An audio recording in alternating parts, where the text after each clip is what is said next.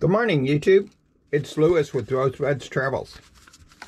Today I want to talk to you about the list of mods that Katie has come up with since we got back from our summer trip. So one of the mods that she wanted to do was this new sink, and we have cut it out, but what we haven't completely set it in place yet. I'm going to make a video about how you do this. Taking the range stop out definitely makes it easier. So I think that's the easiest way to do it. The range is riveted in, and then it has the gas line to it. The other thing that we're going to do is change out this drawer. We're going to enlarge the opening here a little bit, and we're going to make a new drawer for it with some nice slides. And so the drawer will be new and a little bit fancier. So that's one of the things we're doing.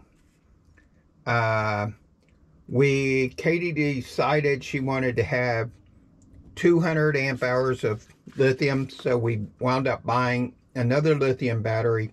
So I have to add the other lithium battery to the camper, so that's the other one.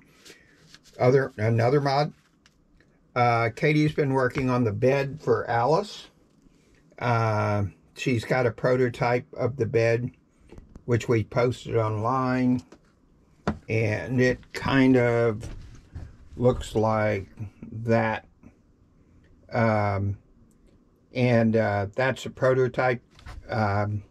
We're gonna try it out in a bit. We're putting a new bath fan that has the light in it. The ones they put in the new campers. We're putting one of those in. We're also going to attempt to put in a new shower curtain track. We bought a track and we're going to try it out. Another thing we're going to do is put the valve on the toilet line. We've had this camper 4 years and we haven't done that. We've had the valve for a long time. We just haven't done it. So that's another thing on the list. The other thing we actually have already done, there were some little rust spots on the frame here and there. And what we wound up deciding to do is basically repaint the entire frame. And that is actually already done. So we got that done.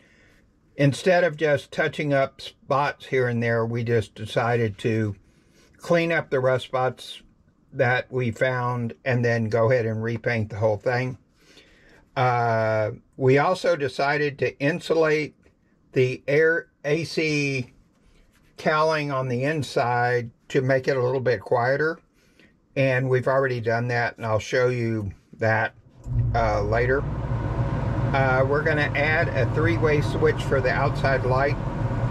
I was given one of those switches, so I'm going to put it in. That's another thing we're going to do.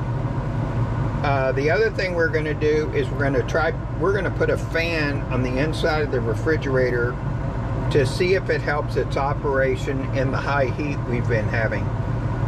We just got the fan in. Katie ordered it and we got it in, so that's the other thing we're going to do. So as you can tell, we have a long list of mods that we need to get taken care of.